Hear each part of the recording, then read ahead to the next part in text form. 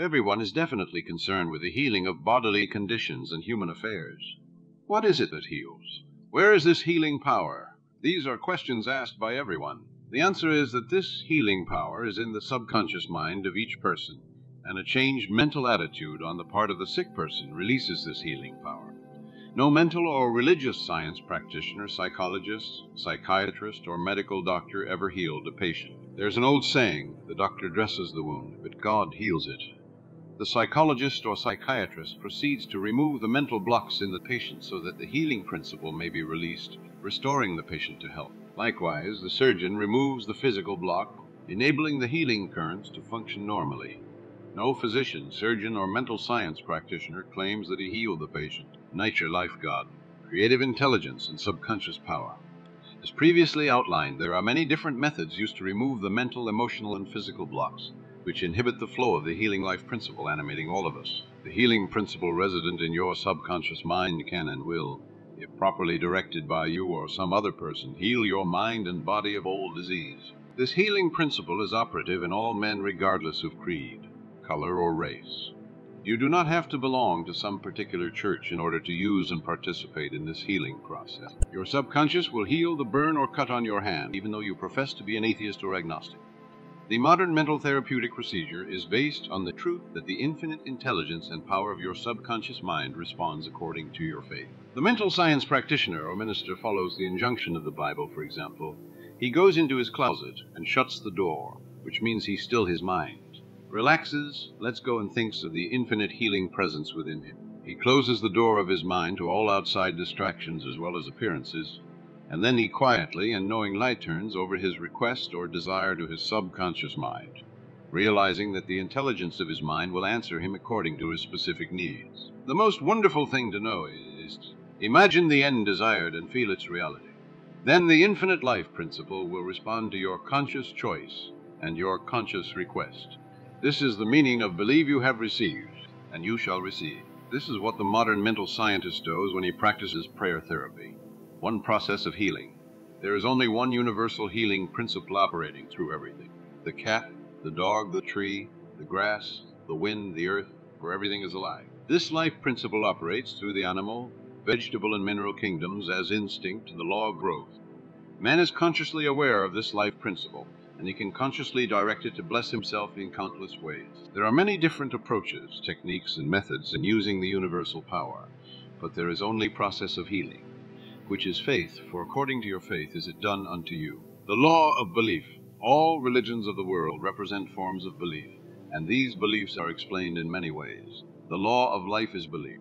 What do you believe about yourself, life, and the universe? It is done unto you as you believe. Belief is a thought in your mind which causes the power of your subconscious to be distributed into all phases of your life, according to your thinking habits. You must realize the Bible is not talking about your belief in some ritual, ceremony, form, institution, man, or formula. It is talking about belief itself. The belief of your mind is simply the thought of your mind. If thou canst believe, all things are possible to him that believe. Mark 9:23. It is foolish to believe in something to hurt or harm you. Remember, it is not the thing believed in that hurts or harms you, but the belief or thought in your mind which creates the result. All your experiences, all your actions, and all the events and circumstances of your life are but the reflections and reactions to your own thought. Prayer therapy is the combined function of the conscious and subconscious mind scientifically directed. Prayer therapy is the synchronized, harmonious, and intelligent function of the conscious and subconscious levels of mind specifically directed for a definite purpose. In scientific prayer or prayer therapy, you must know what you are doing and why you are doing it. You trust the law of healing. Prayer therapy is sometimes referred to as mental treatment, and another term is scientific prayer. In prayer therapy, you consciously choose a certain idea, mental picture, or plan which you desire to experience. You realize your capacity to convey this idea or mental image to your subconscious by feeling the reality of the state assumed. As you remain faithful in your mental attitude, your prayer will be answered. Prayer therapy is a definite mental action for a definite specific purpose. Let us suppose that you decide to heal ascertained difficulty by prayer therapy. You are aware that your problem or sickness, whatever it may be, must be caused by negative thoughts charged with fear and lodged in your subconscious mind, and that if you can succeed in cleansing your mind of these thoughts, you will get a healing. You therefore turn to the healing power within your own subconscious mind and remind yourself of its infinite power and intelligence and its capacity to heal all conditions. As you dwell on these truths, your fear will begin to dissolve, and the recollection of these truths also corrects the erroneous beliefs. You give thanks for the healing that you know will come, and then you keep your mind off the difficulty until you feel guided after an interval to pray again.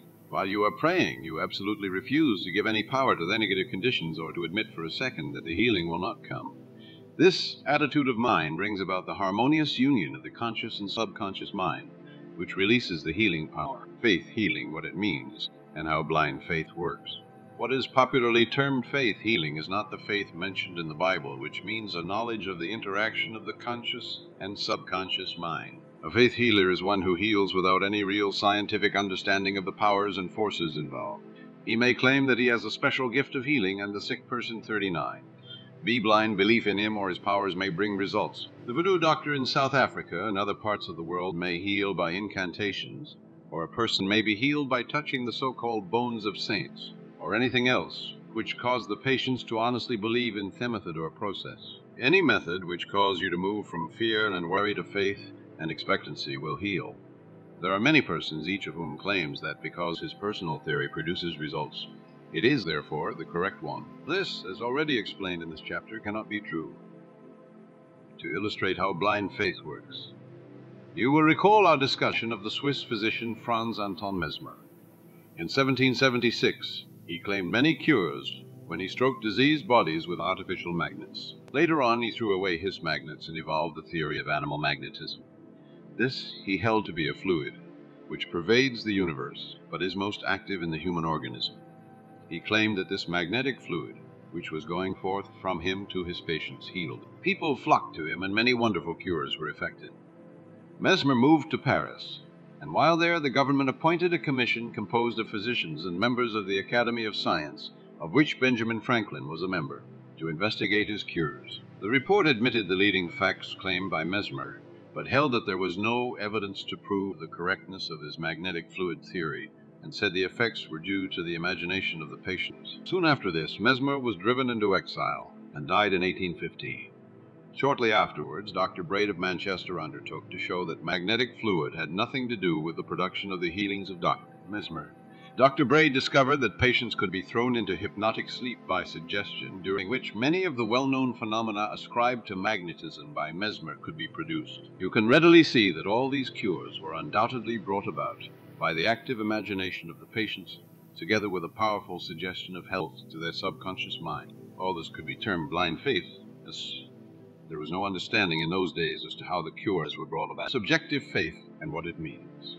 You will recall the proposition, which need not be repeated at length, that the subjective or subconscious mind of an individual is as amenable to the control of his own conscious or objective mind as it is by the suggestions of another. It follows that whatever may be your objective belief, if you will assume to have faith actively or passively, your subconscious mind will be controlled by the suggestion, and your desire will be fulfilled. The faith required in mental healings is a purely subjective faith, and it is attainable upon the cessation of active opposition on the part of the objective or conscious mind. In the healing of the body, it is, of course, desirable to secure the concurrent faith of both the conscious and subconscious mind. However, it is not always essential if you will enter into a state of passivity and receptivity by relaxing the mind and the body and getting into a sleepy state. In this drowsy state, your passivity becomes receptive to subjective impression. Recently, I was asked by a man, how is it that I got a healing through a minister? I did not believe what was said when he told me that there is no such thing as disease, and that matter does not exist. This man at first thought his intelligence was being insulted, and he protested against such a palpable absurdity. The explanation is simple. He was quieted by soothing words and told to get into a perfectly passive condition, to say nothing, and think of nothing for the time being. His minister also became passive and affirmed quietly, peacefully and constantly for about 1/2 hour that this man would have perfect health, peace, harmony, and wholeness. He felt immense relief and was restored to health. It is easy to see that his subjective faith had been made manifest by his passivity under treatment, and the suggestions of perfect healthfulness by the minister were conveyed to his subconscious mind. The two subjective minds were then in rapport. The minister was not handicapped by antagonistic autosuggestions of the patient arising from objective doubt of the power of the healer or the correctness of the theory. In this sleepy, drowsy state, the conscious mind resistance is reduced to a minimum and results follow, the subconscious mind of the patient being necessarily controlled by such suggestion exercised its functions in accordance therewith, and a healing followed. The meaning of absent treatment. Suppose you learned that your mother was sick in New York City and you lived in Los Angeles. Your mother would not be physically present where you are, but you could pray for her. It is the Father within which doeth the work. The creative law of mind, subconscious mind, serves you and will do the work. Its response to you is automatic. Your treatment is for the purpose of inducing an inner realization of health and harmony in your mentality. This inner realization, acting through the subconscious mind, operates through your My 39. Subconscious mind as there is but one creative mind. Your thoughts of health, vitality, and perfection operate through the one universal, subjective mind and set a law in motion on the subjective side of life, which manifests through her body as a healing. In the mind principle, there is no time or space. It is the same mind that operates through your mother, no matter where she may be. In reality, there is no absent treatment as opposed to present treatment, for the universal mind is omnipresent. You do not try to send out thoughts or hold a thought. Your treatment is a conscious movement of thought, and as you become conscious of the qualities of health, well-being, and relaxation, these qualities will be resurrected in the experience of your mother and results will follow. The following is a perfect example of what is called absent treatment. Recently, a listener of our radio program in Los Angeles prayed as follows for her mother in New York, who had a coronary thrombosis. The healing presence is right where my mother is.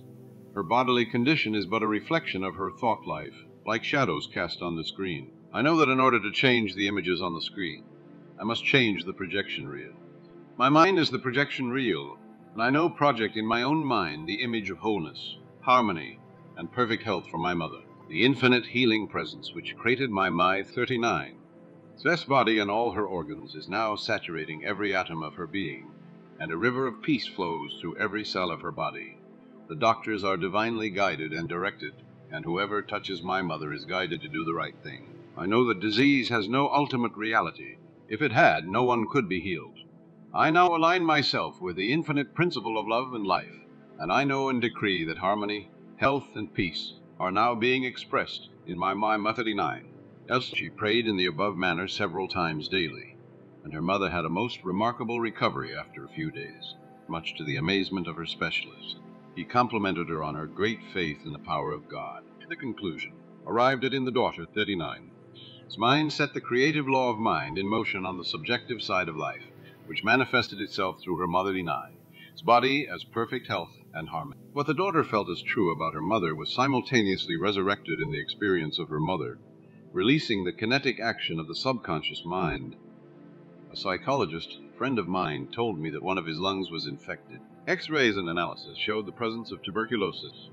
At night before going to sleep, he would quietly affirm, every cell, nerve, tissue, and muscle of my lungs are now being made whole, pure, and perfect. My whole body is being restored to health and harmony. These are not his exact words, but they represent the essence of what he affirmed. A complete healing followed in about a month 39. LDI. Subsequent X-rays showed a perfect healing. I wanted to know his method, so I asked him why he repeated the words prior to sleep. Here is his reply. The kinetic action of the subconscious mind continues throughout your sleep time period. Hence, give the subconscious mind something good to work on as you drop off into slumber. This was a very wise answer. In thinking of harmony and perfect health, he never mentioned his trouble by name.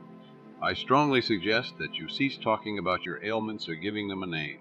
The only sap from which they draw life is your attention and fear of them. Like the above-mentioned psychologist, become a mental surgeon. Then your troubles will be cut off like dead branches are pruned from a tree.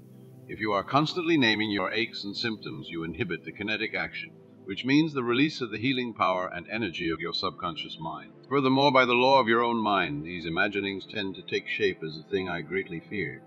Fill your mind with the great truths of life, and walk forward in the light of love. Let's summarize your aids to health. 1. Find out what it is that heals you. Realize that correct directions given to the subconscious mind will heal your mind and body. 2. Develop a definite plan for turning over your requests or desires to your subconscious mind. 3. Imagine the end desired and feel its reality. Follow it through and you will get definite results. 4. Decide what belief is. Know that belief is a thought in your mind, and what you think, you create. 5. It is foolish to believe in sickness and something to hurt or harm you. Believe in perfect health, prosperity, peace, wealth, and divine guidance. 6. Great and noble thoughts upon which you habitually dwell become great acts. 7. Apply the power of prayer therapy in your life. Choose a certain plan, idea, or mental picture. Mentally and emotionally unite with that idea. And as you remain faithful to your mental attitude, your prayer will be answered. 8. Always remember, if you really want the power to heal, you can have it through faith, which means a knowledge of the working of your conscious and subconscious mind. Faith comes with understanding. 9. Blind faith means that a person may get results in healing without any scientific understanding of the powers and forces involved. 10. Learn to pray for your loved ones who may be ill. Quiet your mind and your thoughts of health, vitality, and perfection, operating through the one universal subjective mind, will be felt and resurrected in the mind of your loved one. I hope you find this video valuable. For more engaging content, feel free to like this video and subscribe to the channel. Stay tuned for future updates. Thank you.